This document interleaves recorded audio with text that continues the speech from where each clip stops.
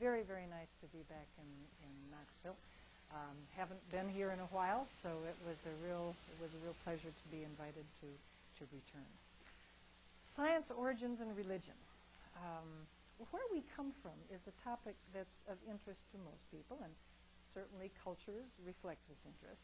There's the approximate question, where do my people come from, which is a topic that takes us into family history, takes us into sometimes family legends, and sometimes into mythology. Clans and tribes often ascribe their membership from descent from figures in the deep past. And sometimes these people may have actually lived, although with unwritten languages it's sometimes very hard to verify such claims. But those kinds of claims remain extremely important to clan or tribal members, which govern, and these claims govern rights to property, rituals, or who is eligible to marry whom. But what about the question of where do people come from? Where do human beings come from? Where do animals and plants? Where does the earth? Where do the stars come from? Cultures have come up with explanations for these questions as well. And they vary greatly both in detail and in source. Now, in the United States, we tend to think of these kinds of origins questions to be the purview of religion, because the Middle Eastern monotheisms that are most common in our culture, Christianity, Judaism, and Islam, all address the creation of the universe. And in truth, Christianity and Islam dominate world religions in terms of the numbers of adherents. But even if about half of the people on earth are Christian or Islamic, that leaves the other half, and there's plenty of variation in beliefs out there. It's important to note, though, that beyond religion, there are many sources of explanation of origins. Folklore, tradition, or even a steady state, it is this way and it always has been, have been found by ethnographers as the locus of origin stories. But what brings up the question of what do we mean by religion? And that brings up the further question of how do we know? So before I address the topic of origins or religion, we need to step back and ask some basic questions of epistemology. What are the ways of knowing? Now, when I'm talking about ways of knowing, when I say knowledge in this sense, it doesn't apply accurate knowledge, okay? Some knowledge people hold is erroneous, regardless of the source of this knowledge. Some knowledge is valid. Epistemology looks at the structure more than the content of knowledge. And I want to talk about three ways of knowing that are relevant to my topic tonight: science, insight, or reference to personal states of being, and authority. I'm going to start with insight. Insight is defined as knowing through internal or personal states of being. It includes things like intuition, meditation. It may even include aesthetics. What is beauty, what is truth, etc. Now, there are many ways of generating these internal states. The Yanomamo Indians of the Brazilian rainforest take hallucinogenic snuff. They blow it into the nose through these tubes. Hurts like hell. This summons the gods of the forest, who give them visions and explain about enemies or answer other questions that they might have. The vision quests of Native Americans are another very common form of knowledge through insight. There are more familiar examples in Western culture, Woodstock, for example. And there also are situations where all of us have just known the answer to something, whether we're right or wrong. We feel that we are correct, and we can't attribute it to anything other than just a gut feeling. And you may be very certain of the truth or accuracy of this gut feeling, whether it turns out later or not you were correct or not. Yet such experiences are not persuasive outside of the cultural context in which they occur. Christians who are slain in the spirit are not going to find believable the Yanomamo claim of being possessed by spirits of the forest. Neither will the Yanomamo accept the Christian view of being inhabited by God. And my gut feeling isn't necessarily your gut feeling. The subjectivity of personal states of being make this way of knowing unreliable and also limits its utility in persuading someone else of your experience. If you haven't had the feeling of being touched by God, claims of what it is like aren't likely to resonate. And there is no universal way of confirming such claims. Let's talk about authority next. Now, authority isn't necessarily negative. Parents and other adults tend to be our first authorities. Children learn to accept their proclamations. A large fat man comes down the chimney at Christmas time until he doesn't. But, you know, we accept that authority of our parents until we don't. On the other hand, there is adaptive value for young children to accept the authority of parents. Don't tease the saber tooth is very good advice when you're a little kid in the Pleistocene. And the kids who followed the directions of their parents very likely survived longer and passed on their genes at a higher rate than those who didn't follow the advice of their parents. And don't play in traffic is a very good bit of advice for today as well. We accept authority in a lot of things, I would suggest to you. I don't know much about particle physics. You could write it all on the nail of my little finger. And I will tend to accept Nobel laureate Steve Weinberg's proclamations when he talks about quarks. A little bit later on, though, I'm going to talk about, I believe there's a subtle difference in accepting this kind of authority. And I'll come back to Steve Weinberg specifically. Now, a particular kind of, very special kind of authority is something called revelation. And it's known to many religions. When knowledge comes from sources that are considered sacred. The ancient Greeks accepted the authority of the oracle at Delphi because they believed that the god Apollo revealed truth to her. Islamists believe the Quran was revealed to Muhammad. Jews and Christians believe the first books of the Bible were revealed to Moses. Catholics and Mormons believe the head of their churches, the Pope and the President respectively, receive revelations from God. Revelation requires belief in supernatural powers, whether Apollo, the ancient Norse god Thor, ancestor spirits, gods, or God. Truth is thought to be revealed from these sacred sources. The Bible is considered by many to be, at least in part, a book of revealed truth. Mystical, personal states of being are often combined with revelation. Apollo's oracle at Delphi would go into a drug-induced trance to receive the revelations. So revelation has the same shortcomings as knowledge acquired from personal experience. It's culturally conditioned. And being based on subjective experience, it's impossible to verify to an outsider. Catholics don't believe the Mormon president receives revelations from God, and Mormons don't believe that God speaks to the Pope. And you have to look pretty hard to find somebody who prays to Thor these days, although that may be changing. Revelation is a way of knowing that nonetheless has great power with people. For example, the Krishna consciousness movement from the Bhaktivedanta Institute out in California believes that according to the Hindu Vedas, the relationship of the sun and the earth and the moon are as follows. The sun is closer to the earth than is the moon. Now, most of us don't really think this is true. Most of us believe that the moon is actually closer to the earth than is the sun. But the Krishna consciousness people are very convinced that this is the proper relationship because that is what it says in the literal interpretation of the Vedas. So therefore, they believe the moon landing is a hoax. Now, if you go to their website, you'll find in this passage, which I have blown up for you so you don't go blind, we have information from a very reliable source, the Sanskrit Vedic scriptures, that the so-called astronauts never actually went to the moon. The manned moon landing actually is a colossal hoax. And in this passage they say, why do you accept the popular version of the manned moon landing? Because you believe the authority of the scientists and the politicians who propagate that version. When we cite the Vedic scriptures, which state that the astronauts could not have gone to the moon, we're simply favoring another authority. In both cases, it's a matter of accepting an authority and believing what it says. So the Vedic scriptures are revealed truth and as such trump all other knowledge. Their authority is absolute.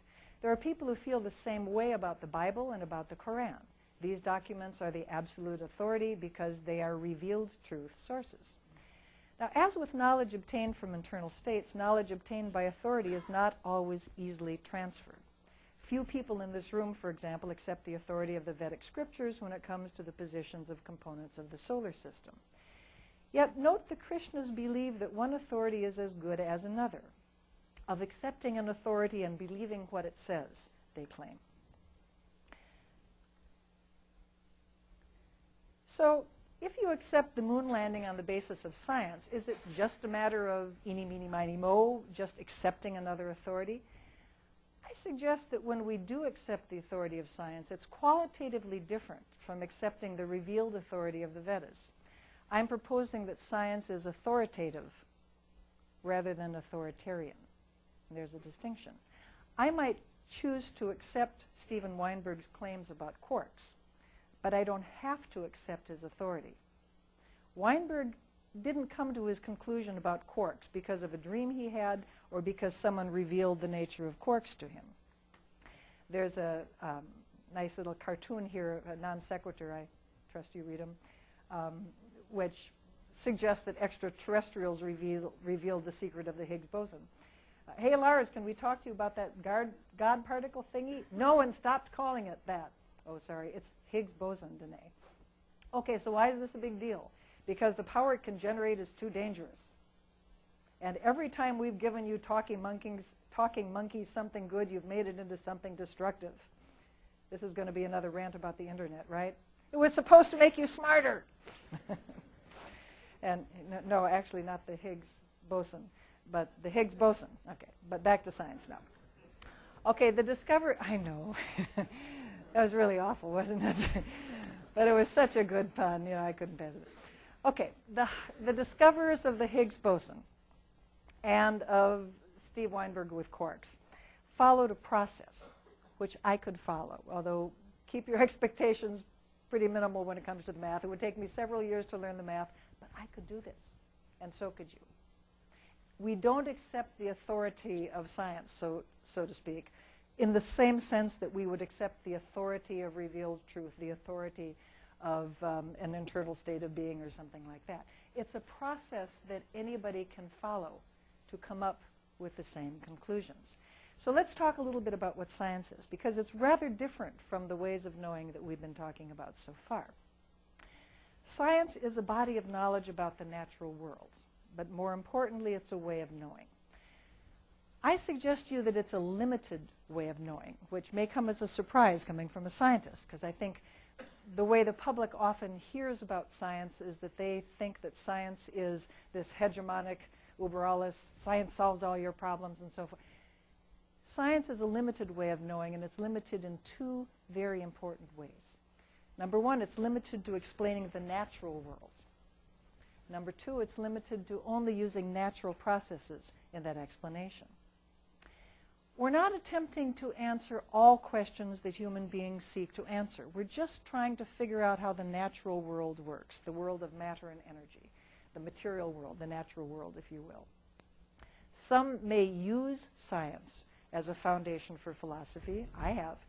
But it's clear that science itself doesn't compel any particular religious or philosophical belief, and I'll want to develop that idea a little bit more for you later on. The other limitation to science is that we can only use natural processes to explain the world, and there's a very good reason why we restrict ourselves to natural processes too. It has to do with testing. So what's the scientific method? Well, scientists and science educators often express frustration with lessons on the scientific method, as though it's some sort of a recipe. Ask a question, formulate a hypothesis, perform the experiment. No, this is 7th grade science. It's generally true, but much too simple. Science is much more like a web of factors or a web of processes than a linear procedure. Notice that in the middle of this process of science, shall we say, is testing. And that's really the important thing to remember about science. It has to do with testing your explanations, which is what makes it different from revealed truth and what makes it different from intuition. This is from the very wonderful University of California Museum of Paleontology Understanding Science site, if you're looking for it. Now notice I'm talking here about testing rather than experiment. And an experiment is obviously a kind of test, certainly. I'm not saying there's anything wrong with experimentation, but I tend not to use that language because the connotation of experiment is something you do in a laboratory, right? And it's clear that experiments and testing is also done in the field. It's not just a laboratory kind of experience. Experiments are tests of hypotheses. They aren't done in any one locus. They can be done in many settings, and because there are many ways of testing. The essence of testing an explanation is to control or hold constant certain variables. And you can do this directly in that kind of laboratory experiment where you're sitting at a bench someplace. You can often do it directly in a field kind of setting, but more often, the really interesting kind of science that is being done these days, you're doing indirect kinds of tests where, you know, if I change this variable and I get this kind of a result, then I will conclude that. It's this combination of observation and inference. But in general, the sine qua non, as it were, of testing is that you're holding constant certain variables. You can do this through directly, you can do it observationally, you can do it statistically, you can do it in a computer simulation. There's lots of research designs that you can use to test ideas. Unfortunately, most Americans really don't understand that science is about testing. The National Science and Engineering Indicators Survey is published each 2 years by the National Research Council. And you all know about these surveys, even if you don't know where they come from, because periodically, every 2 years, the newspapers will publish the results of this, showing that only 50% of Americans know that the planets go around the sun and take a year, that the Earth goes around the sun and takes a year to do it. That one, that's these guys. They also ask questions of American citizens about their understanding of how science works, science as a way of knowing.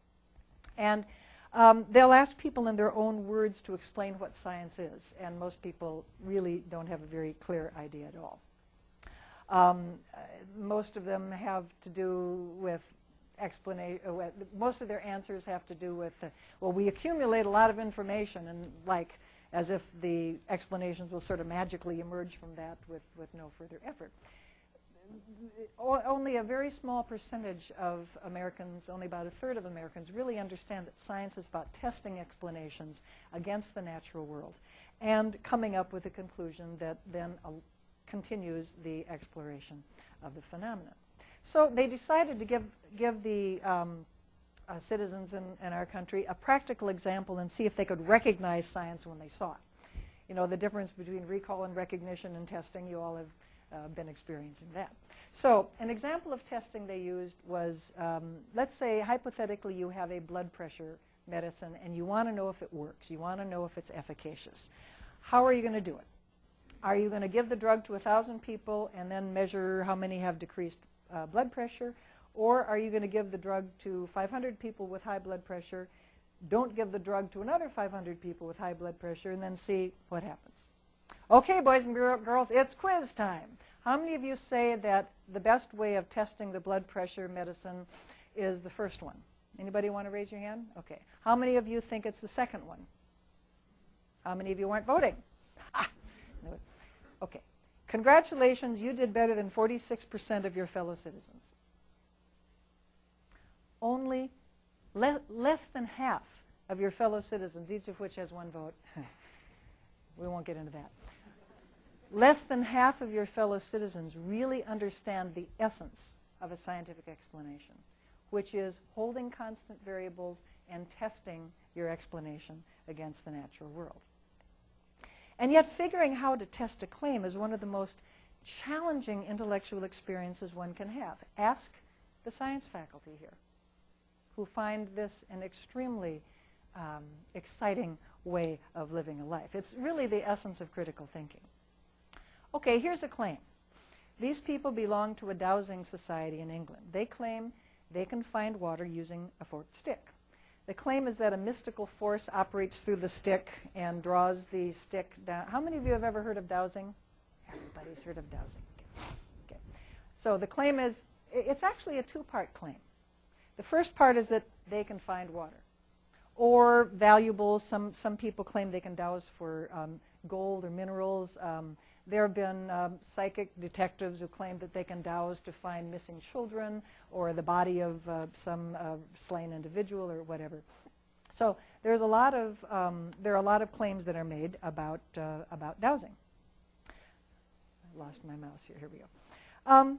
So the first thing, how would you test this claim of dowsing? Well, obviously, the first thing that you want to test is, can they actually find water? How many of you think these people will find water? Oh, come on. How can you miss not finding water? There's no way these people are not going to. Oh, yeah, my dowsing is working just fine here today. Okay. So if they find water, there may be an explanation other than a mystical force, right? So, but the first thing you want to do is test whether or not you can find water. And then asking, is there another explanation, is really the essence of thinking like a scientist. Okay. If you go to the Australian Skeptics site, it's a wonderful site. They've done a lot of tests on dowsers. And they're really quite wonderful because they're a wonderful example of a controlled experiment. Here's an example of a test that they did with some of the Australian dowsing claims, where they basically put jugs of water inside opaque bags. And they scattered them around. And of course, first of all, you test out. You open up a bag, you show that it has water in it, and the dowser says, yep, I can find the water. And you open up another bag without water, without a bottle of water, and the dowser says, nope, doesn't work. So the dowsers know that their equipment is working. Okay. Then you close everything up, and then you put out the bags. You blind the experiment in that the dowsers don't know, once the experiment starts, the dowsers don't know which of these bags have water and which are empty. Actually, some of the bags are filled with sand because you don't want an inadvertent clue. If it's full of water, it's going to be heavy and it's going to be pressing down on the grass and the soil. So, you have to think about things like this. So they've got bags of sand, bags of water. The dowsers are supposed to be able to find the bags of water. The dowsers don't know which bags have water. More importantly, or as importantly, the people with the clipboards walking along with the dowsers saying, you say bag 26? Okay. Dowser number 4 says bag 26. The people doing the recording, the scientists, if you will, also don't know which bags have water. It's called double blinding. It's the sort of thing that is done in good medical research. If you look at complementary and alternative medicine, rarely done, poorly done. Double blinding is sort of the sine qua non of good scientific research. The person collecting the data can't know what the right answer is. The person taking the test, so to speak, can't know what the right answer is. And if you go and take a look at the Australian website on this thing, it's really kind of fun because what happens is the dowsers do no better than expected by chance. So the first part of that question, the first part of the claim, I can find water, you don't even have to ask the second part, is there a mystical force? Because they can't find water under controlled conditions. Now, Ken Ham of Answers in Genesis, which is a very well-known creation science website, is very fond of asking the question, were you there? And he tries to get children to go to their high school science classes. And if the teacher starts talking about the age of the Earth is 4.2 billion years, the age of the universe is 14.8 billion, whatever, the students are supposed to stand up and say, were you there? Now, the whole point of that exercise from Ken Ham's standpoint really reflects, well, he's trying to get the kids to challenge the idea that the Earth is ancient, that evolution has happened, and so forth. But when you think about that little exercise, what he's really reflecting is a very poor understanding of how science works. Because what he's saying there with this were you there campaign is that unless you have direct observation, you can't make any scientific inferences. And in fact, he's also making the stronger claim that only direct observation rather than inferential reasoning is acceptable. And I'd like to present to you the hypothesis. Actually, it's not a hypothesis. It's pretty well demonstrated. That, in fact, direct observation isn't all it's cracked up to be. Clearly, somebody in this room murdered George Smythe. Proved that precisely 3:34 this afternoon was brutally bludgeoned to death with a blunt instrument. I want each of you to tell me your whereabouts at precisely the time that this dastardly deed took place? I was polishing the brass in the master bedroom. I was buttering his lordship's scones below stairs, sir. I was planting my petunias in the potting shed. Constable, arrest Lady Smythe. How did you know? Madam, as any horticulturist will tell you, one does not plant petunias until May is out anyway. It's just a matter of observation. The real question is, how observant were you?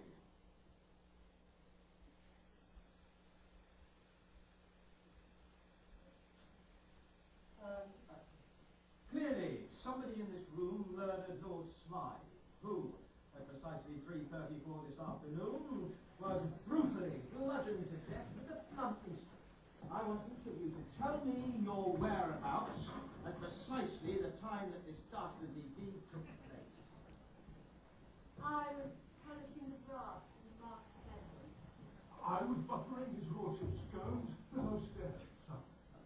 I was planting my petunias in the rocking chair. Constable, arrest Lady Smythe.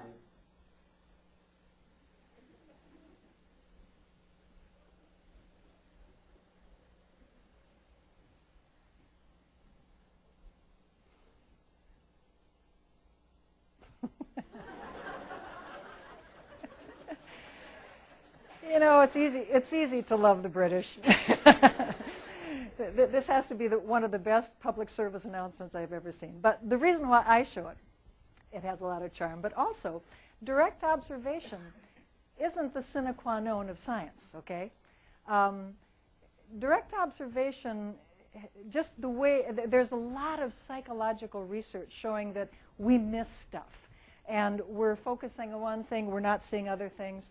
I knew a researcher who studied buffalo, and he was telling me how he was out observing buffalo and had observed buffalo for many, many weeks out in the field, and came back and talked to another buffalo specialist who said, "Oh, did you notice any side threats?" Well, this is side threat. What's a side threat? You know, when the big buffalo males just sort of stand sideways to the other buffaloes, and they don't do anything. They just sort of, you know, they're just kind of like leaning toward, like, get out of here, buddy. No. So he went out to the field again, and he saw them all over the place. Okay, now you've all been cued, okay? You all are going to be really good observers now. You're not going to make that same mistake, are you? Let's see if we can test your observational abilities. Whoops. We'll test your observational abilities, particularly if I can get this thing to work.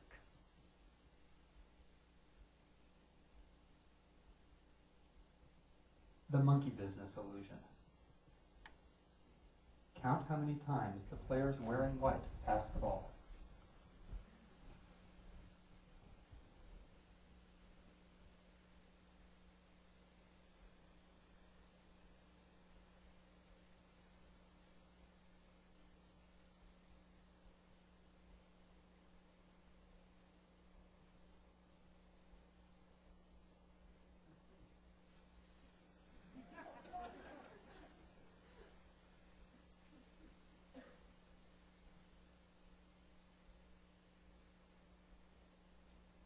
The correct answer is 16 passes.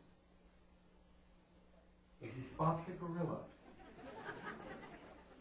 For people who haven't seen or heard about a video like this before, about half missed the gorilla. If you knew about the gorilla, you probably saw it. But did you notice the curtain changing color for the player on the black team leaving the game? Let's rewind and watch it again.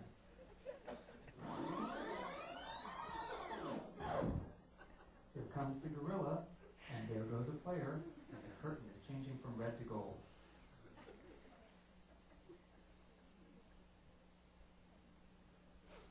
When you're looking for a gorilla, you often miss other unexpected things.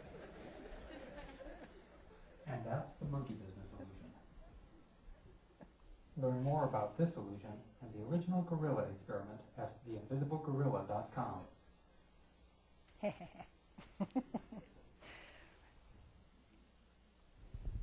Enough said.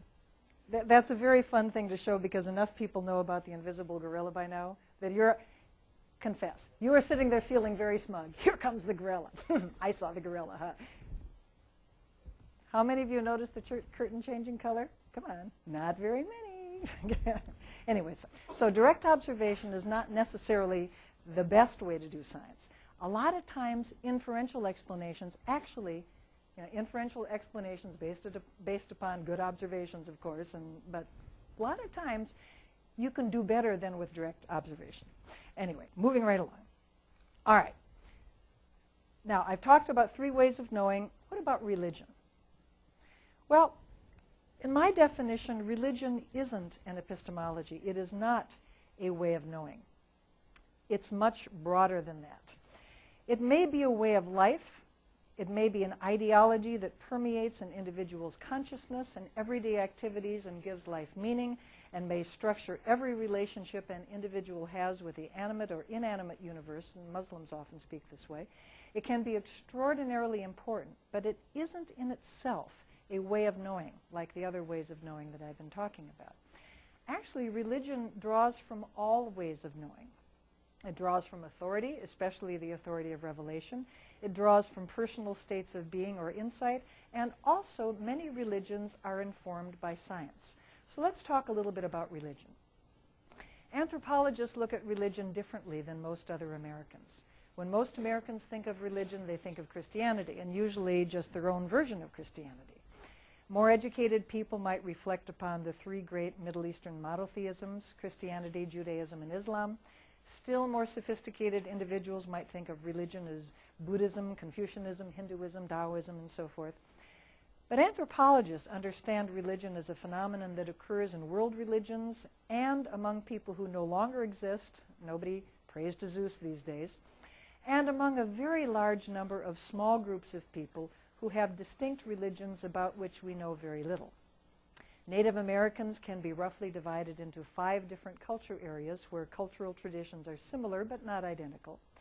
Religious beliefs within a culture area also are similar but not identical.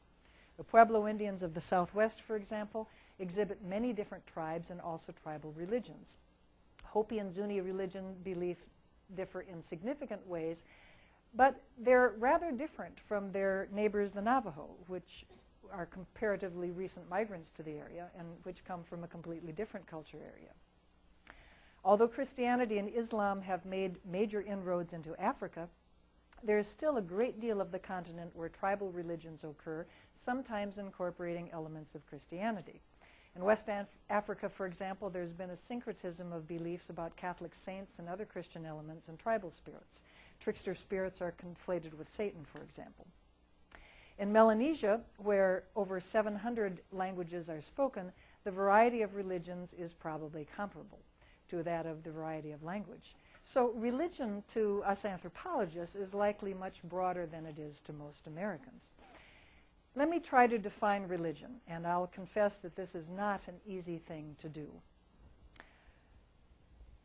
I believe that religion is a set of rules and beliefs that a people have about a non-material universe and its inhabitants. These may include gods, ancestors, powerful spirits, and other supernatural forces.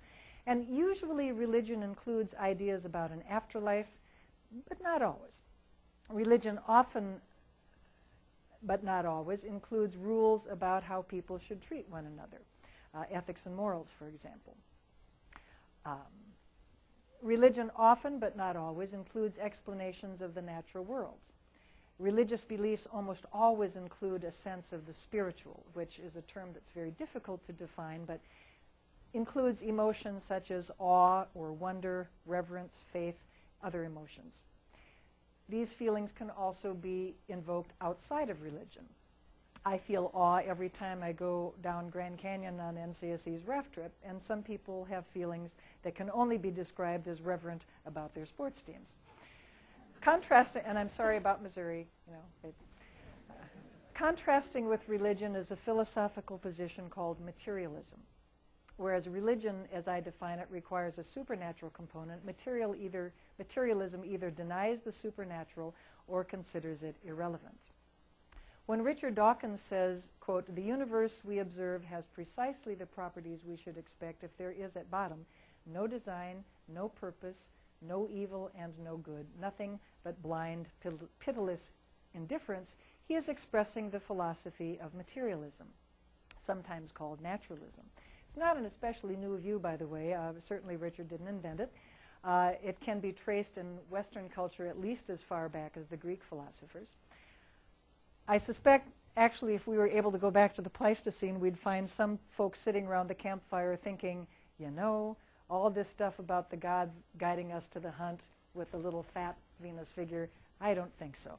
But they generally kept quiet about it because they could end up on an anthill or whatever the Pleistocene equivalent of that was. And you know, certainly there are plenty of places today where being a non-believer can get you killed. Personally, as a non-believer, I'm rather glad I'm living in the United States in the 21st century. I will have a much longer lifespan that way.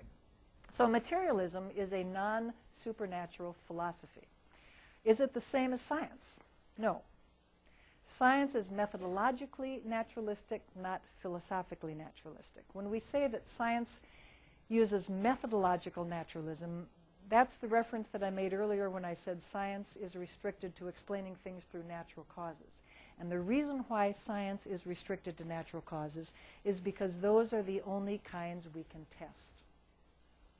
If there is a God who intervenes in the world, how could we possibly hold constant the acts of an omnipotent force? We can't.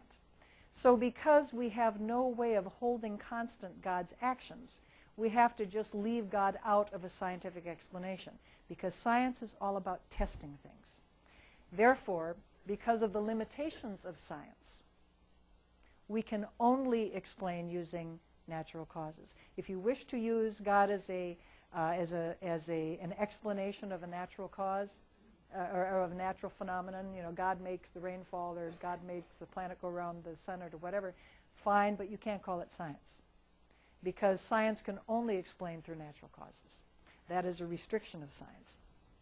As my friend Bill Thwaites, biochemist, once said, we have no theometer. If we ever get a theometer, then maybe we can consider God's efforts and hold constant God, but we can't. So we just have to bumble along as best we can. And you know, we've done remarkably well by restricting ourselves to natural causes. Let me illustrate this in another way. Certainly it's reasonable that if you are a philosophical materialist, you're also a methodological materialist, because philosophical materialists don't believe in the supernatural. Of course, they explain the natural world through natural causes. Those are the only ones they believe operate in the universe. So as the diagrams show, all P's are M's. What that means is that there are many methodological materialists who are not philosophical materialists. These are the approximately 1/3 of scientists who believe in God or a higher power. There's a lot of confusion about science, materialism, and religion, so I'd like to examine their similarities and differences a bit more. Let's talk about religion on those characteristics that I outlined that characterize these philosophies. Does religion use empirical and logical evidence? Yes. Does religion use revelation? Yes. Does religion use mystical personal states of being? Yes. What about science? Science uses logic, certainly. Science does not use revelation, nor does science use mystical or personal states of being. Let's continue. What about materialism in this column? Yes, materialism uses logic. No, materialism does not use revelation. And no, materialism probably doesn't use mystical or personal states of knowing, but it's just, you know, it's hard to say, because certainly materialists may make decisions based on intuition or whatever. Let's take some other qualities. Yes, religion accepts the idea that supernatural powers intervene. They believe in a non-material world. They believe in spiritual beliefs. Science, we have to assume when we do science that supernatural powers don't intervene. Otherwise, we really couldn't do science. If God is messing around with your test tube, then you're not going to get the right results. So you just have to sort of assume that God isn't trying to screw up your experiment. Which is not the same thing as saying that scientists don't believe in God. When you're doing science, you have to set the supernatural aside, because, as I was saying, the only kinds of tests you can make are those on natural processes, not supernatural processes. when it comes to belief in the non-material world, science has no opinion on that. It's irrelevant. Science is restricted to the natural world. So this is a neutral kind of phenomenon. Scientists may have an opinion on this, but science as a methodology doesn't. Spiritual beings, similarly, science doesn't have an opinion on this issue. Scientists may, but scientists don't. How about materialists? Materialism, of course, being a philosophy. They don't believe that supernatural powers intervene. They don't believe in a non-material world. They don't believe in spiritual beings. Let's take a look at some other characters. Belief in an afterlife? Yes, most religions do believe in this. Concern with ethics, morals, and religion? Yes, most religions do. By the way, not all ethical systems are religiously based. The ones we're most familiar with are, but many peoples around the world, many tribal peoples, base their ethical beliefs on tradition, or this is the way we do it, not so much on supernatural imprimatur. A sense of the awe, mystery, sacred? Yes, of course. In science, well, an afterlife, science per se has no opinion, because once you're talking about an afterlife, living after death, you're out of the realm of matter and energy. Concerned with ethics, morals? No. Science as a methodology doesn't concern itself whether it's ethical for coyotes to kill sheep, right? Scientists can, as individuals, be very concerned with morals and ethics. Many of us are. But when we're doing science, the idea of morals and ethics doesn't really come into it. Now, the applications to which we might place science, those are definitely issues in which ethical and moral considerations need to apply. But is it ethical for molecules to permeate this membrane? No, it's irrelevant. It doesn't really make any sense. Sense of awe or the sacred? Again, science as a methodology doesn't have an opinion on that. How about if we drop in materialist philosophy? Belief in an afterlife? No, because materialists don't believe in the supernatural. As a philosophy, materialism is concerned with ethics, evil, morals, so forth and so on. And many materialists do feel a sense of awe or a sense of mystery, but it comes from nature rather than from supernatural causes. Now that's a lot of stuff to process, so let me just try to combine this in a comparison. I think the end result of this is going to be that we're going to see more similarities between materialism and religion than between science, the methodology, the way of knowing, and the other two. If we look at the similarities, the yeses and the nos, okay? Between science and religion, there's one similarity. Come on, little circle, you can come up. And this is logic. Both science and religion do use logic in terms of coming up with conclusions. And both science and materialism also use logic. So we'll score a yes in each of those boxes there. Now, religion, and when we're comparing religion and materialism, here comes this little circle there, we have three similarities.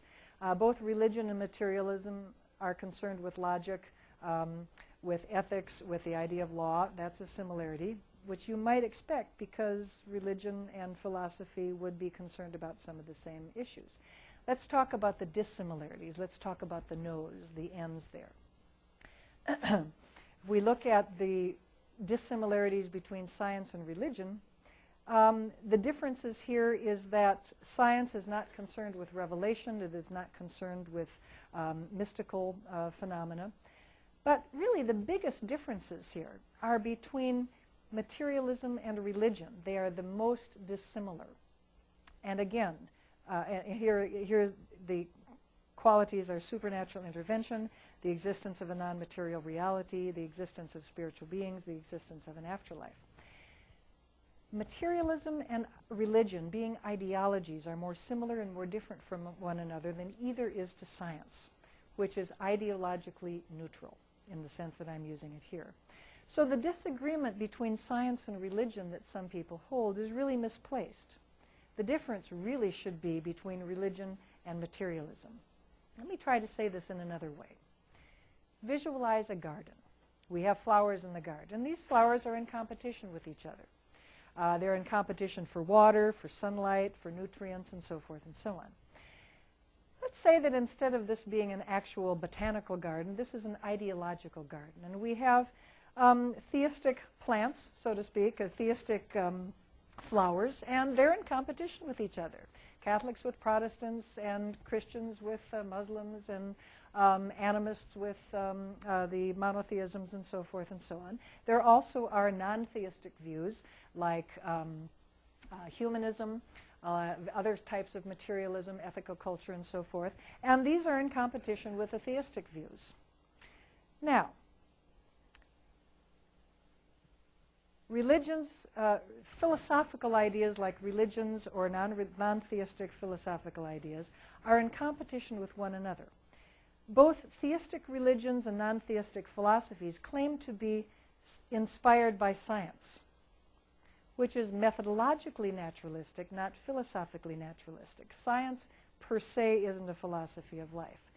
Think of it as the plants being in competition with one another. The plants are not in competition with the soil. Okay? Religious views are not at war with the soil of science. Non-theistic views obviously embrace science to a greater degree, but religions are in competition with other religious views and non-theistic views, not with the soil, which can nurture either. A corollary of that is that neither religion nor atheism own science, as is sometimes claimed. You sometimes hear from the more enthusiastic atheists that science belongs to them. You hear from people like the young earth creationists, science belongs to them. I would propose to you that neither of these religious views has a lock on science, if you really understand science properly. But wait, there's more. Science may be the soil, as it were, that may nourish religious views or non-religious views, but just as soil is underlain by bedrock, which nourishes the soil in various ways, so critical thinking underlies science. And obviously, critical thinking is very important to science. But critical thinking also underlies other intellectual pursuits, is relevant to many intellectual endeavors in addition to science. Art, literature, history, theology, really all of these influence our ideologies, whether theistic or non-theistic, and all of them respond to critical thinking. All of them are dependent upon critical thinking. Human intellectual endeavors require the process of critical thinking, which involves, as it does in science, amassing information, evaluating that information, weighing it against one another, in the case of science, weighing it against the natural world, and then coming up with some sort of a reasoned conclusion that is based upon that evaluation. That is really what critical thinking is all about. It happens in science, it happens in history, it happens in all human intellectual endeavors. Now, the take-home is that none of these, the take-home is that none of the ideologies own science, and science does not own critical thinking. Critical thinking is really the bedrock for human intellectual endeavors. Science is a bedrock that is a soil, as it were, that can nurture all philosophies. Okay, I'm supposed to talk about origins, and the hour is getting shorter, so let me move on. Where do we put origins in all of this? Well, I've always felt that the term origins was better used in religion than in science, because origins has the connotation of something that has a single beginning, which many origin stories incorporate, the special creation in Genesis, for example. Yet in science, it's very difficult to talk about origins, since living things are a continuum, time is a continuum, the universe is a continuum back to the Big Bang. If we're going to talk about origins, once we get, the only thing that's really origins is the Big Bang. Everything else is a continuum from that point. Matter and energy and the interaction produce the stardust, produced the elements within the stars. The elements within the stars produce the organic molecules that eventually produced life on Earth. So let's talk about evolution for a moment. Evolution being the scientific way of looking at origins, or at least an attempt to answer the question, where did we come from? First of all, what is evolution? I would propose to you that evolution is a general principle that cuts across all sciences. The big idea of evolution is that there has been cumulative change in the universe. The past is different from the present. Were we able to go back to the past, we would find a different universe than we find today. This contrasts with, for example, Christian, Jewish, Islamic special creation in which God created the universe in essentially its present form. And there's been only tiny, tiny changes since that time. The continuity of time and the cumulative changes through time, such as in this diagram, is what the big idea of evolution is all about. And therefore, astronomy, geology, biology, and anthropology are all evolutionary sciences. There has been cumulative change in all of these phenomena. Now that doesn't mean that the mechanisms of astronomy and the mechanisms of biology are the same. They certainly are not. But there has been cumulative change in the cosmos, cumulative change in the planets and our planet. And with biological evolution, we're talking about the added inference that living things have common ancestors, that there has been this descent with modification of living things. In anthropology, cultures cumulatively change through time. And so anthropology is also an evolutionary science. When we talk about biological evolution, there are three big ideas: the pattern and process of evolution, and the big idea of evolution. The big idea being, of course, descent with modification, common ancestry. And this is represented in the tree of life as Darwin sketched it. When we talk about the mechanisms or factors that bring about evolution, obviously natural selection is the most important, but there are many other factors that bring about evolution. We don't have time to talk about them, obviously. When we talk about the pattern of evolution, we talk about who is ancestral to whom, so to speak. What is the tree of life? How is it branched through time? What are the lineages that compose the tree of life? Pattern and process and big idea are three independent phenomena.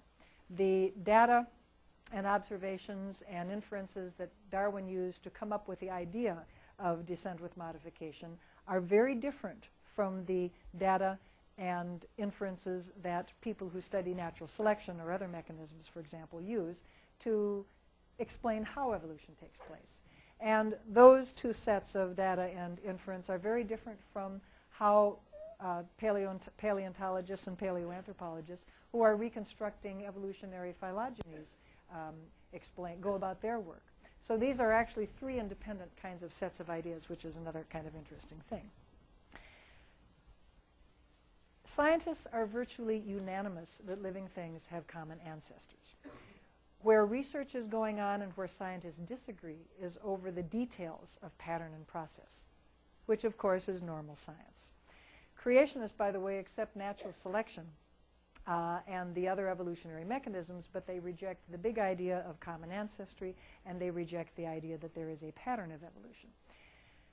Now, understood in this way, of the big idea of descent with modification, or the even bigger way of cumulative change through the universe, evolution is an aspect of the natural world, and thus suitable for science to explain. The history of the universe is a function of matter, energy, and time. It's thus a function of science. And interestingly enough, standard Christian theology views it as such. Famous geneticist Theodosius Dobzhansky, once back in the 1970s, wrote an article titled, "Nothing in Biology Makes Sense Except in the Light of Evolution." If you start reading where that arrow was, you'll see the quotation. This is a picture that I took of a 5-foot in diameter tile, a really big tile, in the floor of a new science building in a large Midwestern university. Now, each of the science faculty, the chemists, the physicists, the biologists, the geologists, were all allowed to design a tile in the floor of this big, new, fancy science building at the university to sort of try to express what they wanted to communicate to potential students, to everybody in the world, so to speak. The biology department thought that evolution was the most important concept to communicate to the public about their field. So they chose Dobzhansky's quote as the centerpiece of their tile. Anybody know where this is? It's Notre Dame.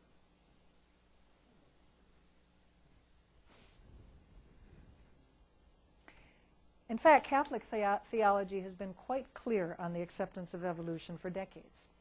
I often joke, and it's not really a joke, that more evolution is taught in Catholic parochial schools than in public schools. And in fact, the very well-known Catholic theologian John Haught has been quoted as saying, "Nothing in theology makes sense except in the light of evolution." NCSE's book Voices for Evolution contains a section devoted to statements by religious organizations making it clear that their theology accepts that God created, but that evolution was the means by which God created, a Christian view called theistic evolution. Now, clearly, there are Christian views that are not compatible with evolution, no question about it. Those who believe the Bible is literally true, and especially that Christian salvation depends upon the book of Genesis, such as the Answers in Genesis poster here, evolution is not going to be able to be accommodated within their faith. But evolution is not inherently anti-religious, because empirically, many Christians have made peace with evolution and, in fact, find that it enhances their faith. So considering all of this, what should we teach in schools? There's no question there are people who object to the teaching of evolution, and there continues to be a struggle to get evolution taught in public schools. If you come to my talk tomorrow morning, I will be speaking more about that. Yet evolution is a critically important scientific concept for students to understand.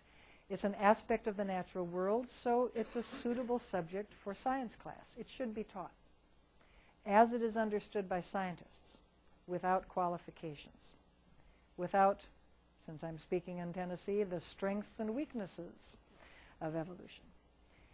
The meaning of evolution, on the other hand, is a matter for a student's religious or philosophical view. Because schools should be religiously neutral, teachers should neither promote nor denigrate religion. Schools must be religiously neutral. This is a cartoon from Answers in Genesis, and the Grinch there is saying, "Listen, kid, there's no real Adam and Eve, no forbidden fruit, no curse because of Adam's sin, which means there was no need for a Savior to come to earth to save us from our sin." It is the fear of lots of conservative Christians that in addition to learning science, students are being taught to reject their faith when they learn evolution. In my experience, this kind of thing is vanishingly small at the kindergarten through 12th grade level. It's an unrealized fear, since teachers, like the vast majority of Americans, are themselves religious. No, students are much more commonly being deprived of learning evolution because of anticipated pushback from parents, administrators, or students. The Nobel laureate Steven Weinberg has written, "I personally feel the teaching of modern science is corrosive of religious belief, and I'm all for that." And this, of course, is the great fear of conservative Christians, that this is the message that they're getting from the high school teacher. But I want you to listen to what Steve then went on to say yet further. But I don't think that that attitude of mine should control the high school curriculum. My own personal motivation is irrelevant. Science should be taught not in order to support religion and not in order to destroy religion. Science should be taught simply ignoring religion. Now, students have a right to interpret the meaning of evolution for themselves according to their own theistic or non-theistic ideologies. But schools must teach good science, and that means teaching evolution and teaching the nature of science, which is not done nearly often enough or well enough, nor clearly enough. And if you teach the nature of science as being methodologically rather than philosophically materialistic, you leave the door open to a conservative Christian student to learn the science, to appreciate the science, to be thrilled by the scientists as science, as we all are, without feeling that somehow the door has been slammed upon the student's ability to continue as a believer. All right, we have more information on this and many other topics at NCSE's website, which is ncsc.com, and I'd encourage you to check it. If you want a free electronic newsletter, you can go over to that News Alerts button, follow the link, and you can sign up for the free newsletter. If you go to the news page, you will be taken here, where you will, this is term paper material, ladies and gentlemen. You can pull down and find your state and other states, what's going on in the creationism and evolution controversy. You can sort for, especially if the thing is working here, you can sort by year, and you can find a great deal of information. about this topic. Also, I'll call your attention to our new climate change area on our website. We've included climate change as another topic. Like the frying pan wasn't hot enough, we decided to add climate change to evolution, not because we were bored, but because teachers are having trouble teaching that as well. And we would certainly welcome you becoming a member. We have a Facebook page, evolution.ncsc. We have a YouTube page. There's Steve Gould holding the world's best biological bumper sticker. Honk if you understand punctuated equilibria. Not many honks, but they are really first rate when you get them. And if I may ask, if you wish to become my Facebook friend, please do it at eugenie.scott, because that's actually where I update. There's a lot of other Eugenie Scott Facebook pages out there, but this is the only one I actually update. This has been great fun being able to be part of this anthropology class at the University of Kentucky. Thank you, the rest of you. I do know better. We were talking about Kentucky earlier. I used to teach it. Not only did I get my PhD at Missouri, and we won't talk about that this week, but I also worked for several years at Big Blue. So I'm surprised you welcomed me at all, but you have been very welcoming and very cordial, and I appreciate being here at the University of Tennessee, and I do know better. Thanks so much for inviting me.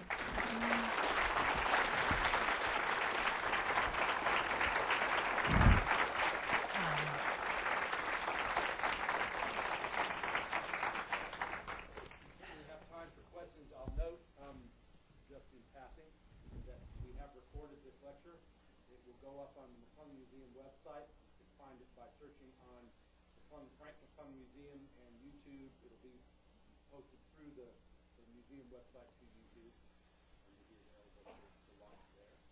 But if you have questions, please feel free. Yes, ma'am. When you were talking about critical thinking, you said that religion as a discipline included critical thinking.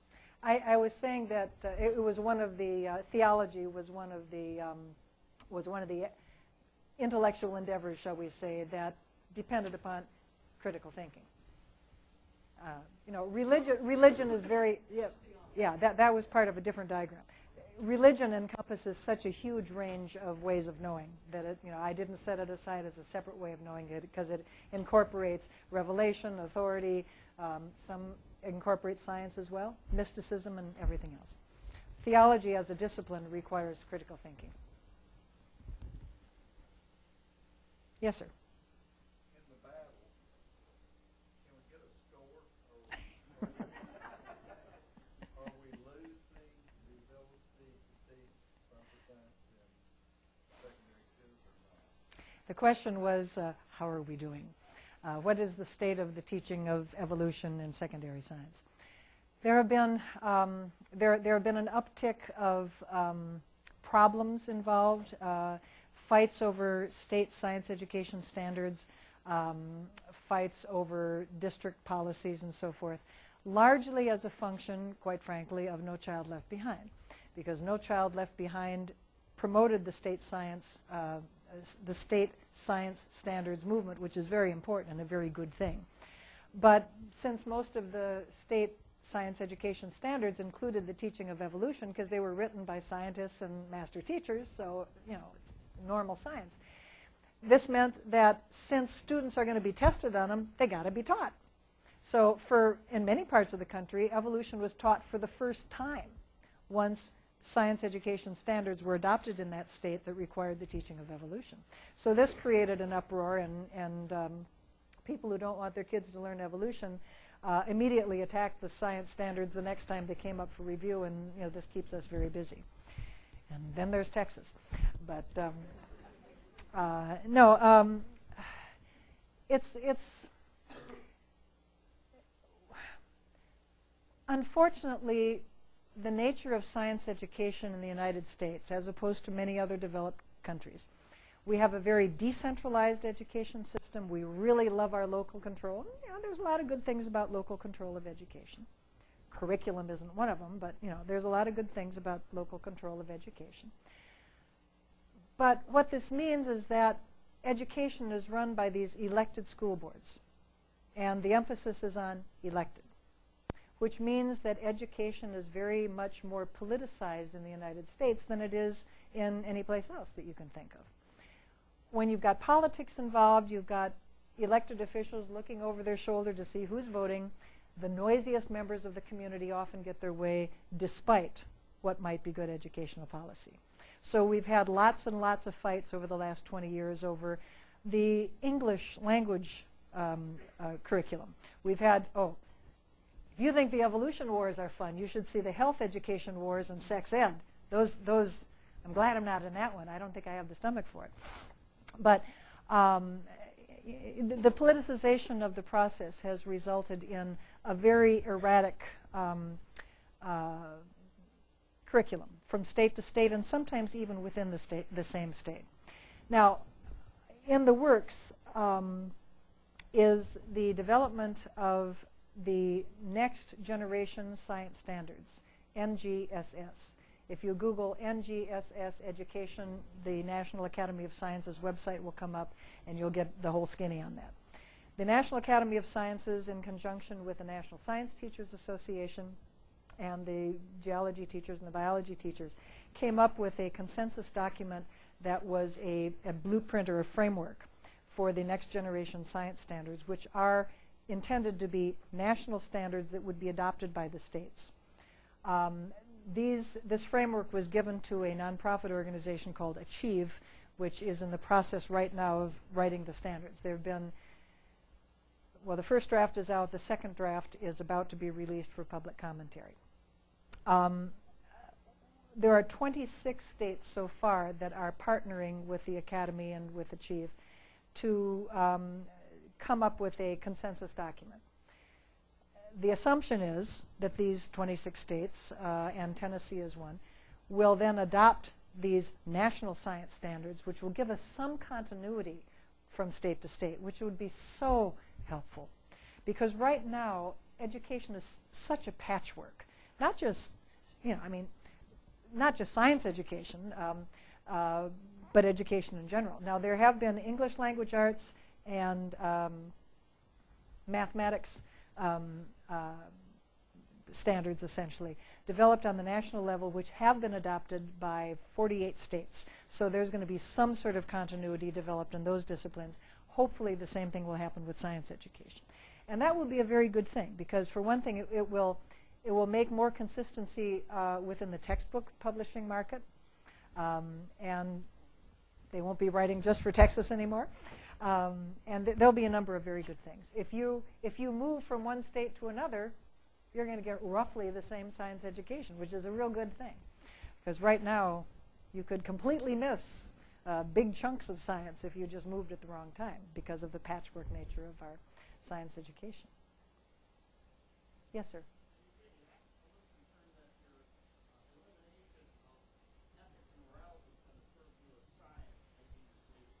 I want to make it very, very clear.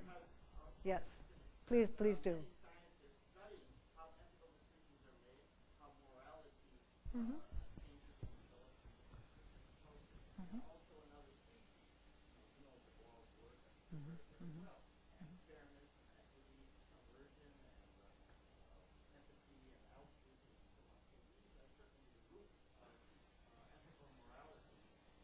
You can study, absolutely.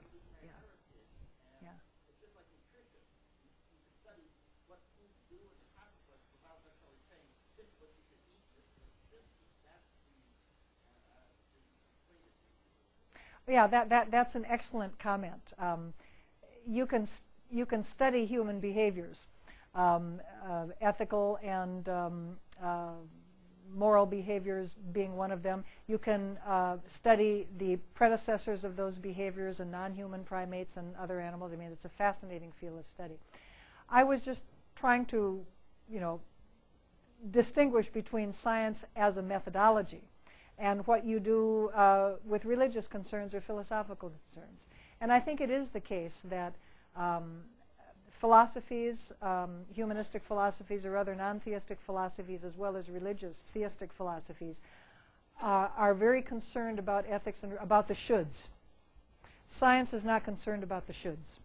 But I'm glad that you mentioned that, because I think many people don't realize that there is a very fascinating study of the origins of these kinds of behaviors without the shoulds attached. Yes? Is there anything that science can't study? If it's matter and energy or its interaction, it's fair game for science. Love works. There are a lot of things that are the result of matter and energy. Emotions, that sort of critical thinking. Maybe a clearer way of looking at it is to think about, if we're going to understand human beings and all of their richness, we have to think. We have to use those critical thinking processes. Science happens to be an extremely clear and crisp example of that. But it's critical thinking underlies science, but it also underlies these other disciplines. And it may be that some of the things that we could come up with would be more appropriate for theology, say, than for science.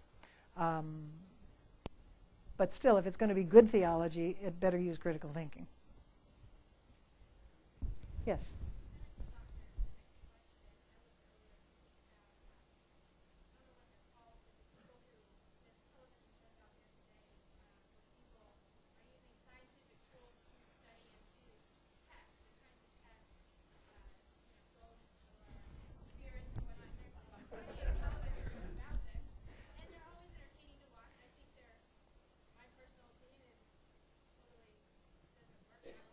Doesn't your forehead get really flat from doing this?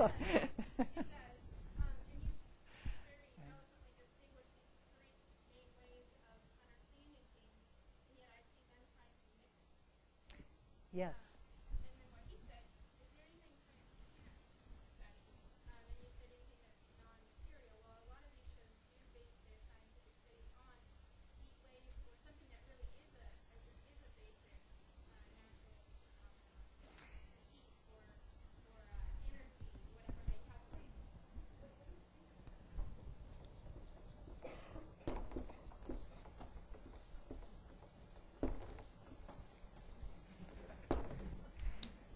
CSICOP, the Committee for the Scientific Investigation of Claims of the Paranormal, is a righteous group. CSICOP.org. Check out their website. If you're interested in testing claims of the paranormal, this is a very good place to start, and maybe stop, but read widely. These are scientists, and they are looking at these kinds of claims. Now, what is very interesting is that people who are proponents of these various pseudoscience ideas, being able to walk through walls or ghosts, dowsing, mystical forces, Bigfoot, although I really want that one to be. I'm a physical anthropologist. Don't you, Andy? Don't you want there to be a Bigfoot? All physical anthropologists really want there to be a Bigfoot. Okay, but cryptozoology, we'll call it. Okay. The idea that dinosaurs exist in the forests of Africa. All right, that's one of the more out there cryptozoological claims. The proponents of these ideas are all very anxious to use science to validate their views. And it's because science is such a powerful cultural component. I mean, science is really important in our culture. And we rightly give it a lot of credibility. So they're out, these Ghostbusters type movies, they just drive me nuts. The movie is fun, but these TV shows are. They're out there with magnetism detectors. Well, why would ghosts have magnetism? I mean, yeah, they're picking up 60-cycle hums. I mean, they're picking up. They're not picking up anything that's real. What you'll notice if you watch those shows, and this would be a great exercise for a high school class, watch the show critically and see whether they're really actually testing scientifically these phenomena. Are they holding constant any variables? Are they really, really testing whether there are real phenomena there? I mentioned before in passing, but I think it's a good thing to remember, one of the bedrock values of science is asking, is there another explanation? Because it's so easy to stick with the first one you come up with that sounds good. But if you're really thinking scientifically, you have to ask, well, is there a better explanation? This one works pretty well, but come to think of it, if I really hold these variables constant, or if I really kind of run this again, oh no, it didn't work after all, did it? It must be this. Is there a better explanation? And you don't find any of that going on. The dowsing example I gave you, there's lots and lots of stuff about dowsing in the paranormal literature, because people really believe it. Old Uncle Fred was able to find water. Every year we'd send him out there to find where we should drill the new well. By golly, every time we drilled the well, we found it. One of the phenomena that you run into when you're looking at these paranormal claims is you count the hits and you forget the misses. You're remembering when Uncle Fred found water. You're forgetting all the times that he blew it. And or Uncle Fred had... It's like that picture of the British dowsers. There was water all over the place. Well, in a way, you kind of can't go wrong in many parts of the country in finding water, because there's a lot of... The water table is generally... If it's an agricultural area, the water table is going to be close enough to the surface that you're going to find water pretty much wherever you go.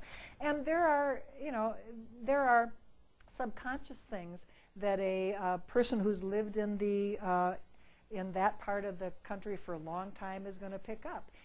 What are the landforms? And when two hills comes together, are you more likely or less likely to find water? I mean, there's all kinds of stuff that people may be cueing into subconsciously, but they really think it's the mystical power of the dowsing rod. So that's why you want to try to test these kinds of things under controlled conditions. And when you do that, they never perform any better than chance. Same thing with psychic detectives, only it's worse because that's just cold reading. Google cold reading. It's really interesting. It's a great parlor game. You can get very good at it. Yes, sir.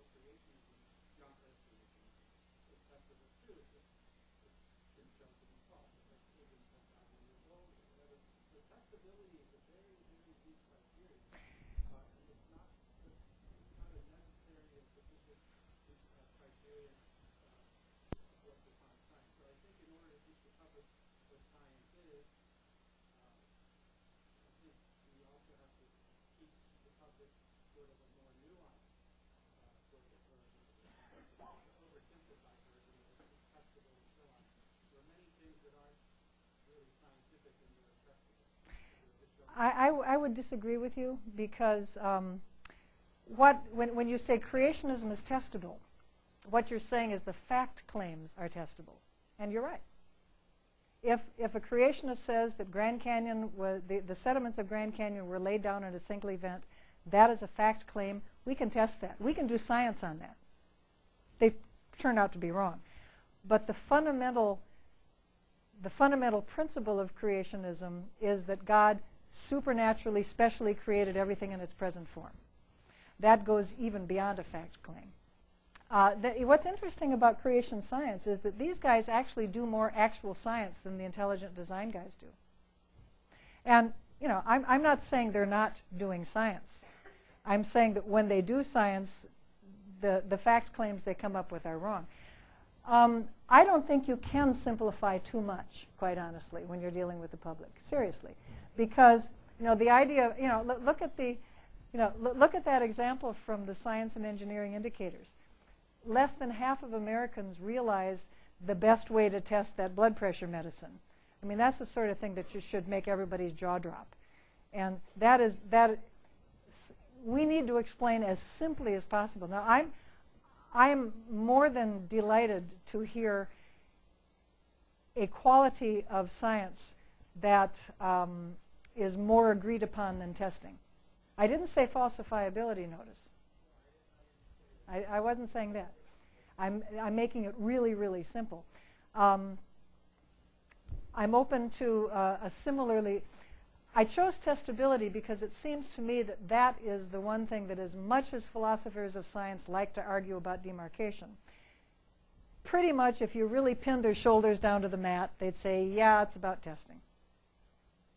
But we may have to disagree on that. But if you can come up with another criterion like that, I want to hear from you. Well, the best proposal available right now is a multi-criteria approach where it's not single sort of criteria, but a set of criteria, none of which are sort of absolutely necessary as opposed to considering. Well, you remember, I don't know if you recall, I mean, you haven't memorized my slides? What is this? But I did show a slide that I took from the UCMP Understanding Science site, which showed this very complex drawing. Testing was in the middle. But there, you take a look at the other little bubbles around there. And what I love about that diagram is that there's no way to get into it. You know, I mean, it really is a feedback system, and it actually does represent pretty well what scientists actually do, as opposed to what philosophers of science would like us to do, or what we should do. You know, in terms of this sort of reiterative process of backing and filling, and but you know, in a 1-hour lecture talking about a lot of other things, I did focus upon testing. Yes. I want to move away from the philosophy and the practical. How much of the sort of issues in the U.S. are driven by money? Thinking of Merchants of Doubt and all of the arguments about how money has driven public policy in many, many ways.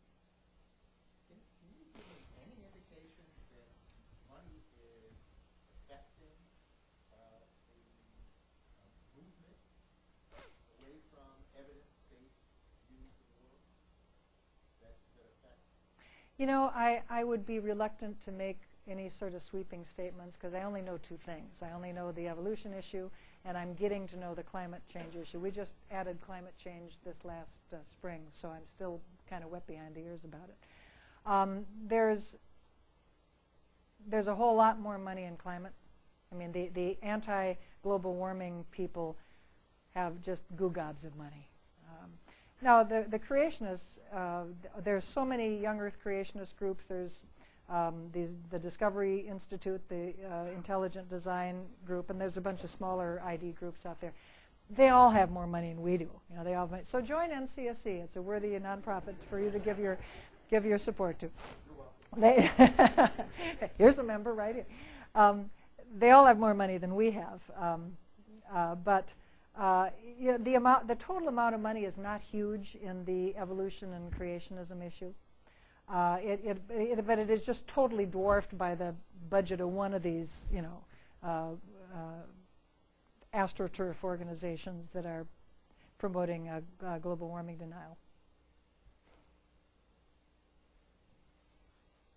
All right, let my people go. Thank you so much for coming.